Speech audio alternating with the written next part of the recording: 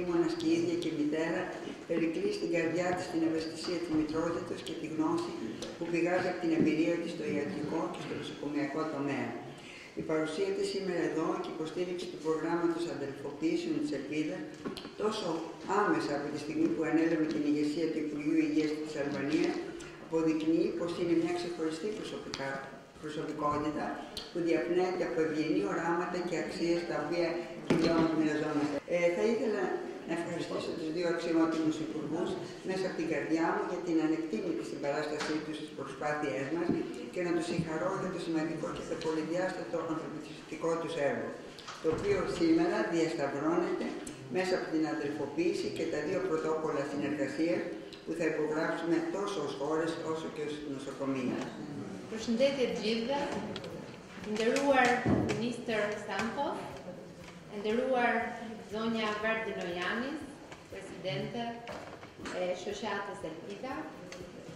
Unë ndihem shumë të kënaqur sot dhe ju falenderoj me të vërtetë për mikpritjen dhe ndërsimin.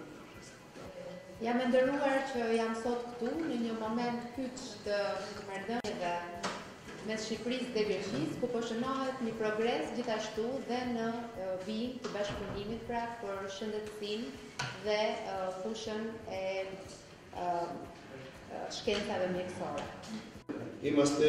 πολύ περήφανοι για τη δουλειά που κάνει αυτή η μονάδα. Είμαστε ιδιαίτερα ευχαριστημένοι από το σημερινό βήμα συνεργασίας ανάμεσα σε δύο γειτονικές χώρες που έχουμε πάρα πολλά κοινά στοιχεία.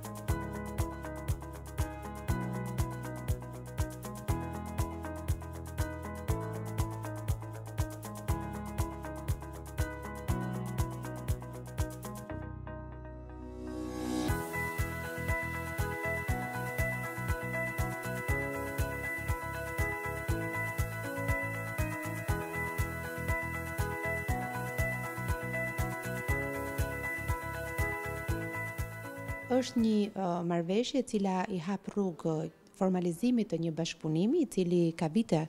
që ndodh për fëmijët të cilët janë me probleme të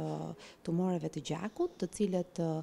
duhet të marrin një trajtim më kompleks, më të specializuar për raste shumë të vështira deri në transplante të palcës kuqe, të cilët nëpërmjet kësaj marrëveshje do të mundet që të marrin pra këtë trajtim të specializuar e deri në transplantet e palcës pranë spitalit Agia Sofia, departamentit hematologjisë këtu në Athinë. Do të janë 6 fëmijë në vit, të cilët janë me probleme pra të tumorit gjakut, të cilët janë raste të vështira dhe sigurisht kërkojnë një trajtim shumë të specializuar, të cilët mund të vinë të trajtohen këtu.